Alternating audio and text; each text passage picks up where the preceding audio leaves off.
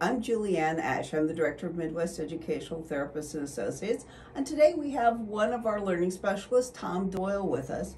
Tom is a past track and field coach at OSU, and he's one of our experts in helping people get up and get motivated.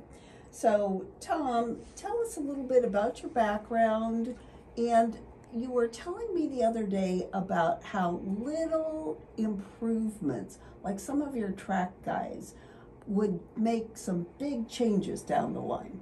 Well, I tell you, a lot of that comes down to if you can get someone to buy into what you're doing and get any degree of success, they'll be more willing to buy into the greater ask. When you're asking them to do something they're not very comfortable with, if they've had a chance to do something that you've suggested and got them to actually repeat, they'll see results, and you'll get a lot better opportunity to have them believe in what you're doing. So it's kind of like we had in our webinar on motivation, little tiny hits of dopamine in the brain, little tiny successes, inches for like our long jumpers, things like that, all add up eventually to big outcomes and more motivation. They do. And the one thing about athletics, and particularly some of the technical events that I used to work with, it's important that you do the right things, that you learn the right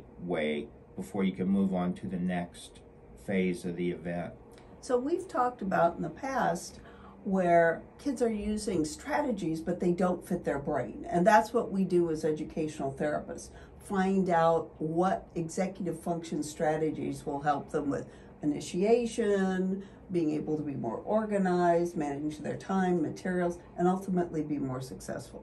Wouldn't you agree? I would agree completely. So if you're interested in more information, reach out to us at www.metaoh.org or check out our Facebook, Instagram, and YouTube channels for more tips. Thanks and have a great day.